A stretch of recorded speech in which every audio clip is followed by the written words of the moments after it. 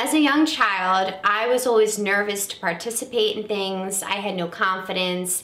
I was stage fright, and I never was able to do the things that I really wanted to do, like sing, dance, or act, and perform on stage. One woman came into my life and gave me the confidence to be whoever I wanted to be.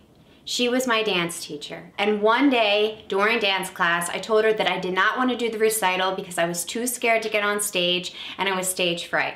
She stopped the entire class and she pulled me aside into the bathroom and she sat me down and she said that I was talented, that I could be whoever I wanted to be, and that I shouldn't be scared, and I should get on that stage and dance like I've never danced before. And I did. The woman, Bakaric.